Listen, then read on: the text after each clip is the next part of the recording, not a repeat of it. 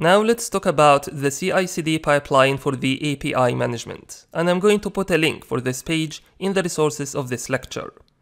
Most of the time in your organization you will have more than one API management instance. As you can see in this example here, we have two API management instances, a development instance and a production instance. An API developers wants to do their changes in the development instance, and once they have done their changes and they test it and they are happy with it, they want to automate the deployment to the production instance, and they want to make it as easy as possible and as sustainable as possible.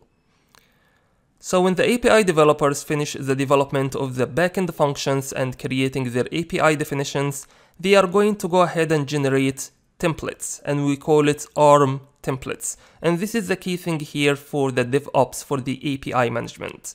It uses ARM templates to migrate the changes between different instances, between development instance and production instance in this example here. Now let's have a closer look at these ARM templates. And as you can see here, we have 4 ARM templates for the API management. First one is the service template. This is where it gets defined the pricing tier, virtual network, custom domains, and anything will be related to the API management itself. Then we have API templates, and it could be one or multiple templates based on how many APIs we have created in our API management. Then we have shared templates. This is where it's going to have the shared resources such as products, subscription key, etc. And then we have a master template that putting together all of these templates in case we want to deploy everything in our API management to the production instance. And all of these ARM templates will be stored in the same code repo that we have created for our API management, if you remember. And then once we have finished our development and we are happy with the testing result, we can create a pull request to deploy a certain template to the production instance. For example, we can choose to deploy LinkedIn API template only to the production instance and leave everything else as it is. And also it's important to make sure that you are doing your changes to the very latest version of your API management. So it's important to fork the ARM templates from production instance to the development instance before you go ahead and do some changes to your API definitions or backend functions. And then you go ahead and generate these templates and then keep going with the pull request and publish to the production instance. This part is very basic part in the Azure DevOps, where you are going to fork between different instances or create a pull request to deploy to a different API management instance. However, in this course, I am going to show you how can we generate these ARM templates from the API definition that we have created in our API management. And I'm going to use Visual Studio Code to show you how can we do this.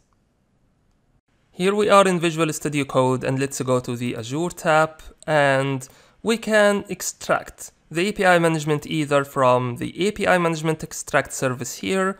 However, I am going to go to the demo conference API and extract this API. And as you can see here, we have done Azure login and then trying to get the different operations in the conference API, get sessions, all of these different operations. We're extracting these definitions in the ARM template. Now, if we go back to our Project Explorer, you will see the different templates have been generated. We have here the master template, as you can see, where it contains the definitions for all templates in our API management. And we have a template here for demo conference API, which is the API template, which is what we are going to use if we want to deploy conference API template only. And then we have named values template as well. So this is how we can use the Visual Studio Code to extract the definitions of the APIs and generate ARM templates to be used in CI/CD. And to make it even easier for you, in this page you'll find some commands where you can use creator or extractor to use command lines to extract the definition of your API management to make it easier for you to automate it using Azure DevOps, because of course you don't want to go ahead in Visual Studio Code to generate the definitions for your API every single time. That's it for this lecture. I hope you enjoyed it, and please feel free to join me in the next lecture.